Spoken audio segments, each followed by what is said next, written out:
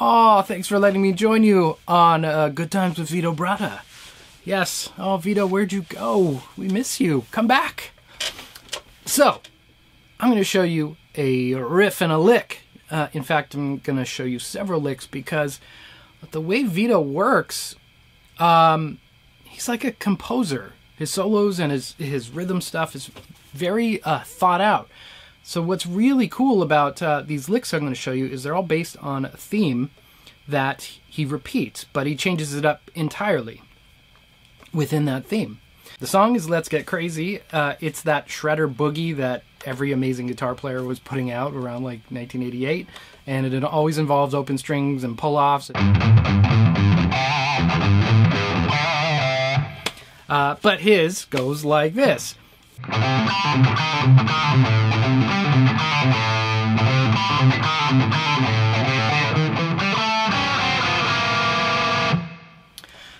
I think it's a really cool riff and pretty interesting harmonically also. He added some cool notes in there.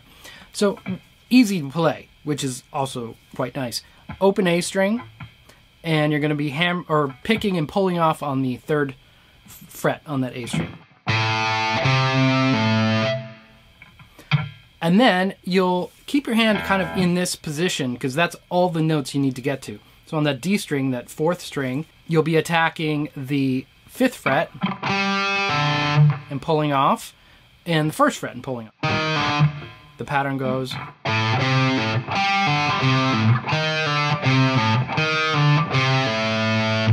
They're all just a pick and pull off.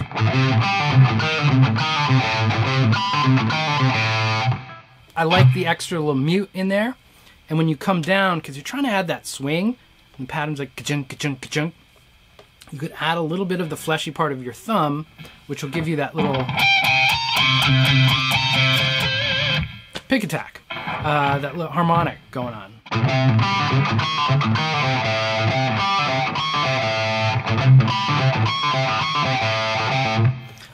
And then the fill coming at it. He does several fills, but this is the easiest one. That's why I picked it. And again, it starts with that open A and then the 3rd fret pull off. Then you go to the 5th fret, and you're just climbing. 6th fret, 7th fret, and you finish off on the D string, coming back to an A. So you're starting on the 5th fret, 5th fret to the 7th fret.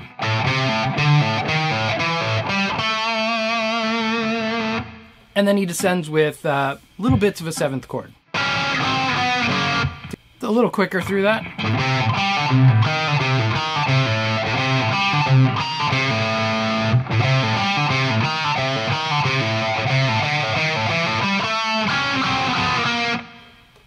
Fun and easy.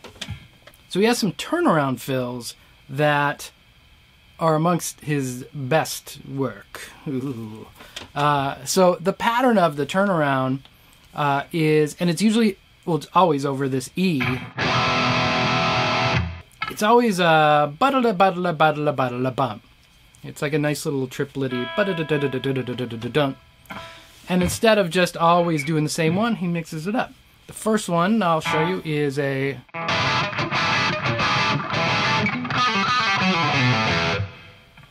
So it's starting with the 7th chord. It's this voicing on the E.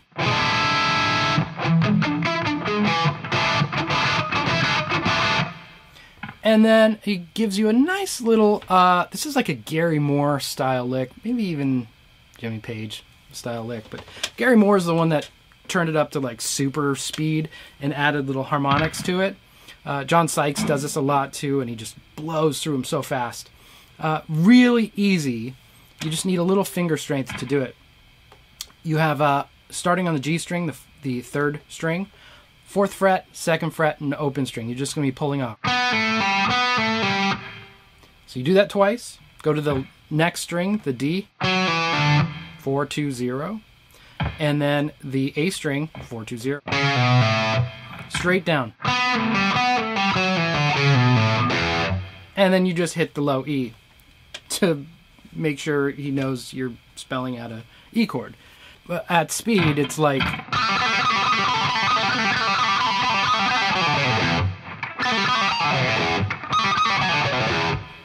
Doesn't really matter what the notes are as long as it's that rhythm that he set up. The next version of it is more harmonics, but this is a total Eddie thing. We're on that G string, 4-2-0, just repeating. You're going to use the fleshy part of your hand or your palm, or back of your hand or your tongue, whoever you're trying to be cool like, and you barely lightly touch the string, barely, and you'll just create this harmonic, and it creates a cascade of harmonic.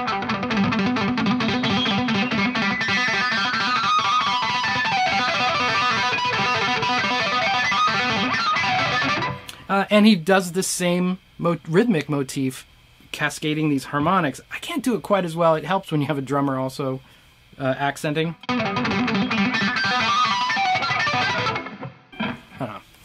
It's super fun, and it's good to have in your arsenal if you ever just need to be like...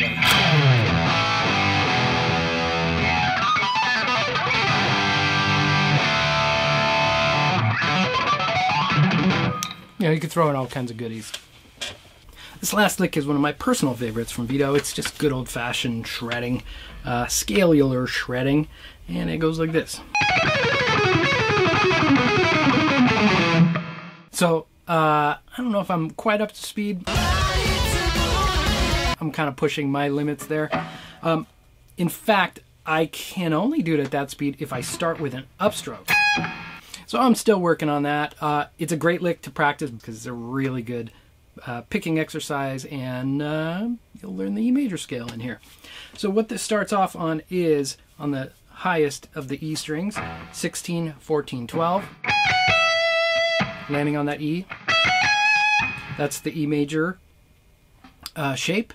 It's really nice because it follows this shape of 2 whole steps quite a bit, so you just have the same sort of finger spacing. It starts at 16, 14, 12. Go to the next string, 16, 14, 12. And then you're going to shift positions to 14, 12, 10. Going to the next string, the G string, and you're going 13, 11, 9. So that is E major. So again, here's the pattern. We're going down this E major.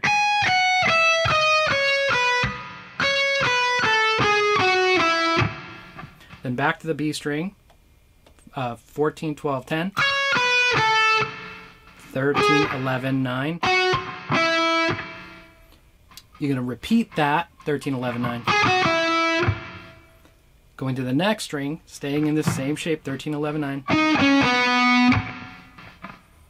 Then you're going back to the G string, 13, 11, 9. Down 1 string, 13, 11, 9. And the final bit is on the D string, 13, 11, 9. Going down to the A string, 12, 11, 9. And ending on the 12th fret. So the way Vito plays it, if you're starting with a downstroke, you're going to land with a downstroke and he has something that shoots it up. But I can do that because I'm an upstroker.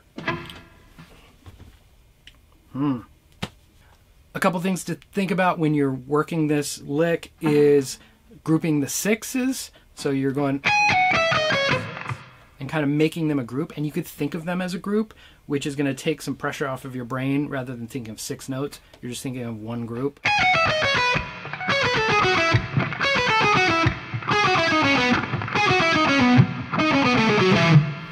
It's a lot easier to grasp it if you're feeling overwhelmed by the number of notes. The other thing is, as much as you can, try and just economize how much you're moving, not giant finger movements. Although there's some tricky shifts in there. It's like jumping strings and shifting up one position is a little tricky sometimes, but take it slow.